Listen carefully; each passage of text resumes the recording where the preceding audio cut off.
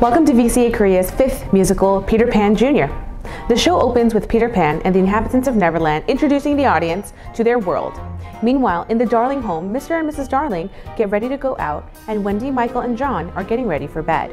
Mrs. Darling sings a lullaby with the children to say goodnight. Soon after, Peter follows Tinkerbell into the room searching for Peter's shadow. Wendy wakes up to the commotion and befriends Peter. The Darling children soon learn to fly and set off to Neverland with Peter. Back in Neverland, the pirates search for the lost kids and discover their underground home. Captain Hook and Smee devise a plan, but is chased away by a crocodile. Soon, led by Tiger Lily, the brave girls also arrive. Peter and the Darling children reach Neverland and celebrate the arrival of their mother, Wendy.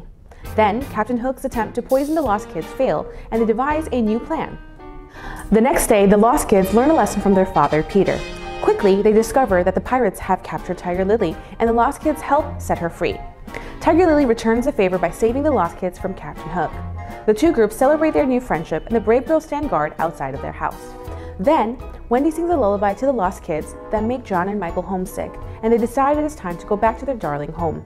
She agrees to take the lost kids back with her, but Peter decides to remain in Neverland. Meanwhile, the pirates attack the brave girls and trap Wendy and the lost kids. Back in the house, Tinkerbell saves Peter and they set off to save the others. On the pirate ship, Captain Hook celebrates his victory and decides to make the children walk the plank. While Wendy is about to give her final word, the moment is interrupted by the tick-tock of the crocodile.